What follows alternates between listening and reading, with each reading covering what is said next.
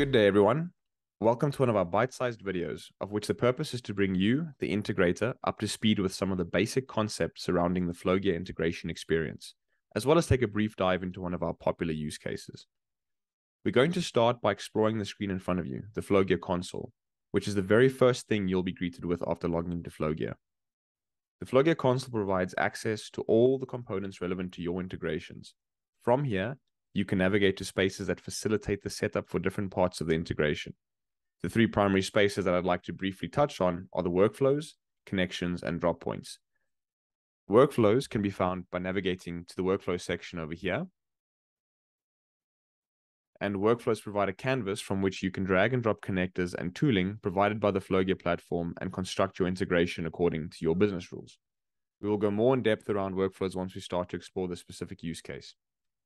Connections, which we can navigate to by clicking over here, are spaces with which you can provide credentials that allow you to authenticate and connect to the systems which you would like to integrate with. We can go ahead and click on the new button over here, and we can go ahead and select a particular connector to work with, and choosing any one of the connectors we can see here within the connector section, such as Connect, Rise, Manage. You'll see there's a space in which you can plug in credentials that are relevant to that specific platform. You then have the option of providing credentials for different profiles, such as test and production, and you will be able to run your workflow or integration within that profile, which will then target that specific environment that you've set up. If you set up your credentials correctly, you can click on the play button over here, which, if successful, will give you a green banner telling you that the test succeeded. Finally, we have the drop point section. The idea behind the drop points is that it is our solution to hybrid on-prem and cloud integrations. You can install the drop point agent onto your on-prem servers, which will allow us then to talk to those servers within the scope of what you allow us to do using the whitelisting features.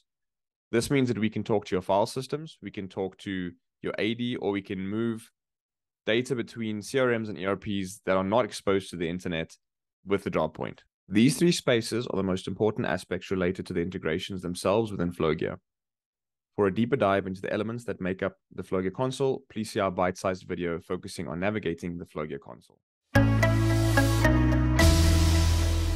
Next, we're going to take a deeper dive into workflows and nodes. To do this, we're going to navigate to the workflow section, which we have done by clicking on this workflow over here. And from there, we're going to open up a new workflow by clicking on the new button right over here, at which point we're given the option to name the workflow, which we can name it appropriately, and click on the OK button over here.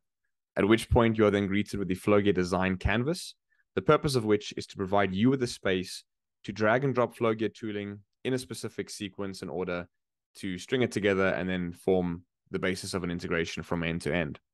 Now, to start dropping the tooling onto the canvas, we're going to click this plus icon over here, which is going to open up a list of our nodes. All of these little blocks are what we consider nodes. And simply put, a node is a function or set of functions that have been encapsulated in a certain way that the most complex aspects of it have been obscured from you, and only the parts that you have to interact with are exposed. Now, within our nodes, we have distinct categories. And the first category you can see here are the connectors. The connectors are responsible for talking to the systems with which you would like to integrate. And so all of the complexity around authenticating and talking to these platforms is hidden behind the node. And again, only the most relevant aspects of the node are exposed to you. Triggers are nodes that allow you to determine how a workflow should kick off.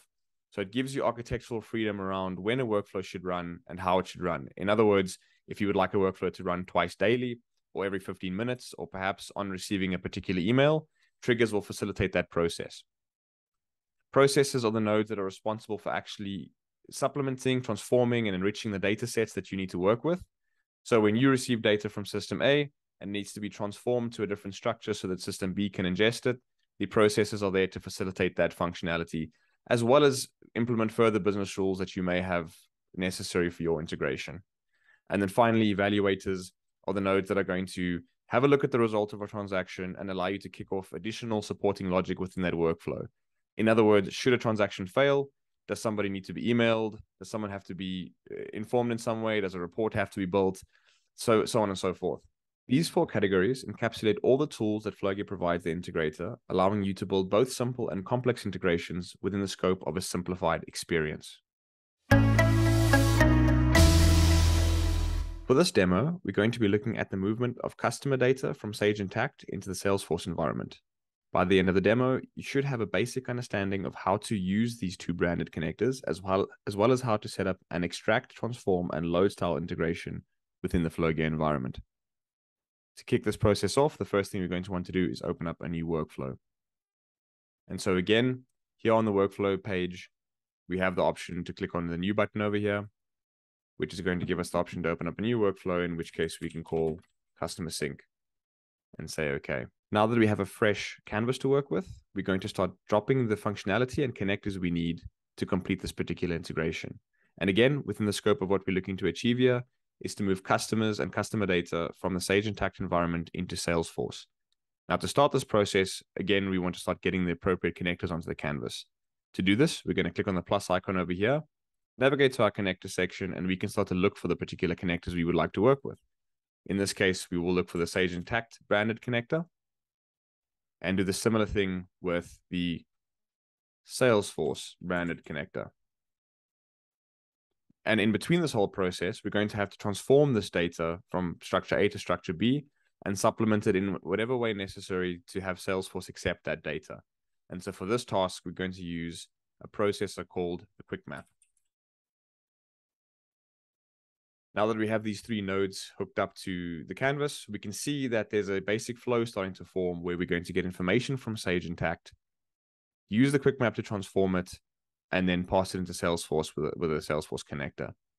Now, the first step after we've visualized what we're looking to do is to actually stand up the connections into these environments.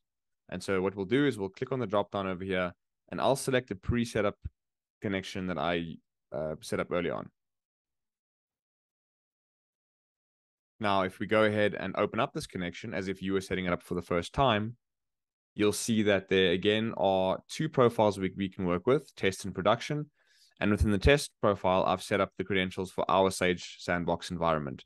And again, a connector is a space in which you can plug in credentials relevant to that platform which you would like to authenticate.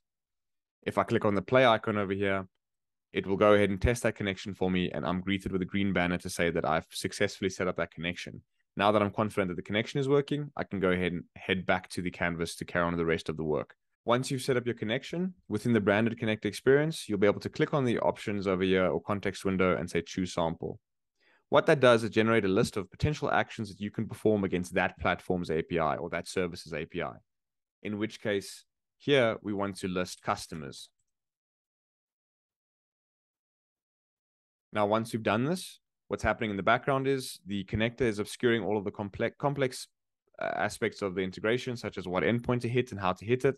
And all it's doing for you is giving you some basic information to work with here on the canvas, such as how is that request going to happen. In this case, we can have a look at this request and we can see that it's going to return all the fields and a page size of 100, meaning 100 results. We're going to go ahead and change this to 1 for the sake of the demo and close this up over here. And now within the scope of Sage Intacct, we can actually run that integration in isolation by clicking on the context window again and saying run this node. Now you see we had an error here saying there was no URL. And the reason this occurred is because we've ran this integration in the production profile, which is incorrect because we've set up credentials for test. So we're going to go ahead and swap this over. And if you want to permanently keep it in test, you can go ahead and change it in the settings over here and then saving that. And now we're going to go ahead and try this one more time. Run this node. And this time there is no failure. And as you can see at the bottom here, which is what we call the workflow activity logs, you can see the result of the transaction for that particular node, the Sage Intacct node. And we can see that on that response, we have one customer record that came through and it's reasonable security. And so we can go ahead and close this.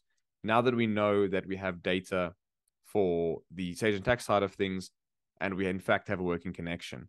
So I'm just going to go back one more time on the response, and I'm going to click on this little icon over here, which is going to set that value on the node, and it's going to give us some sample data to work with. So we're quite happy with the Sage Intacct portion of this. Next is to work with Salesforce.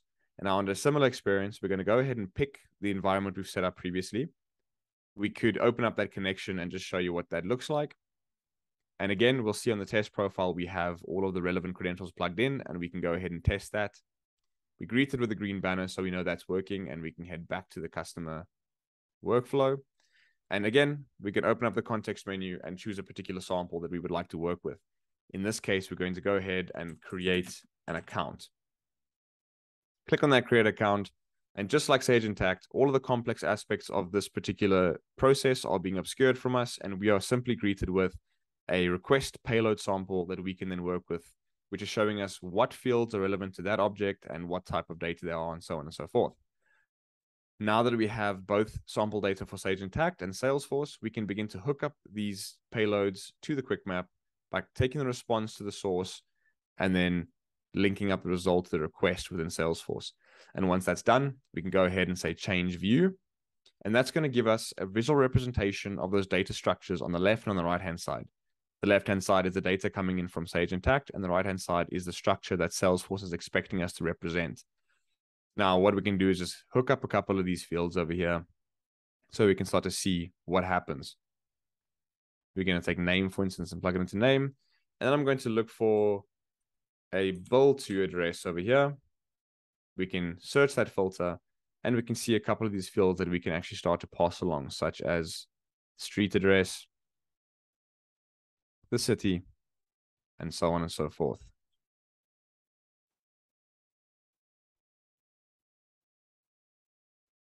And now we can see on the right-hand side, we have a sample or preview of that payload starting to form.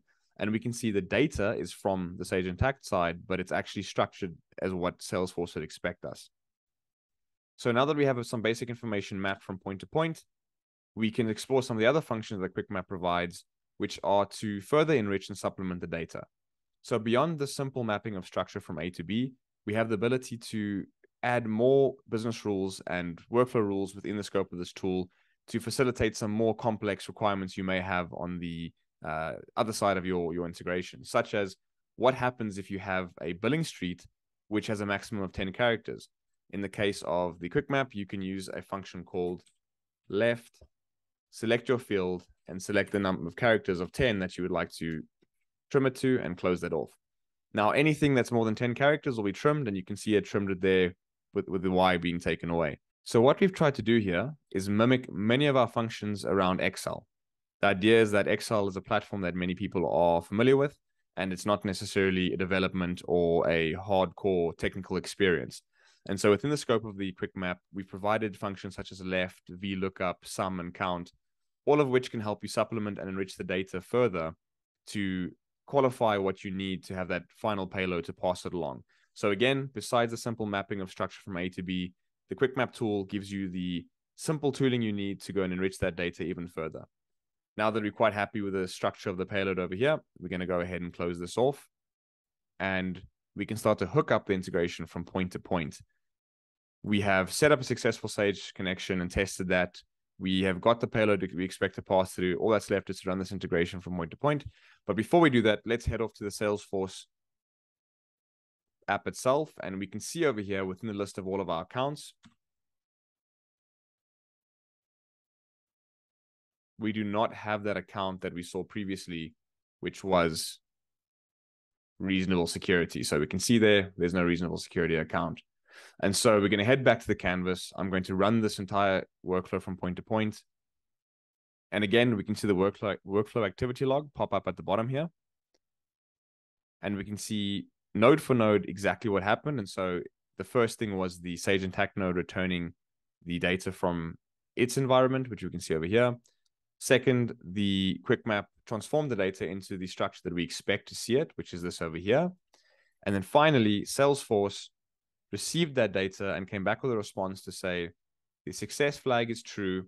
Here's a unique ID for that field that we've just created, or that object, sorry. And here is some of the data returned to us. And if we go back to the Salesforce side of things over here and do a refresh,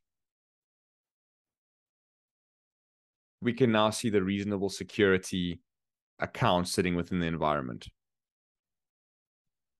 So this simple process really encapsulates what it is like to build an extract, transform, and load integration from point to point.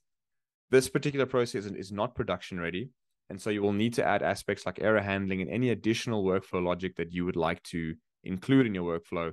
But all of that is provided to you through the tooling within the Flowgear environment here with our connectors and our processes and our triggers.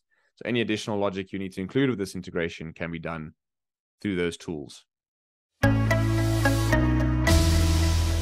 Now that we've shown you how to build a workflow, if at any point you have to go back and see what happened in that workflow, you can navigate to the workflow logs over here. For more detailed information on the topics we explored today, or if you would like to explore more complex aspects of the platform, including architecture and best practices, please join us for our technical certification course hosted on udemy.com. Also, go ahead and check out some of our other bite-sized videos for more common use cases and platform features. Also, please go ahead and visit our website where you can register for a free trial and complimentary proof of concept, have a look at our unique pricing model, or explore our list of over 200 pre-built connectors. Thank you very much for joining me for this short demo. Have a lovely day further.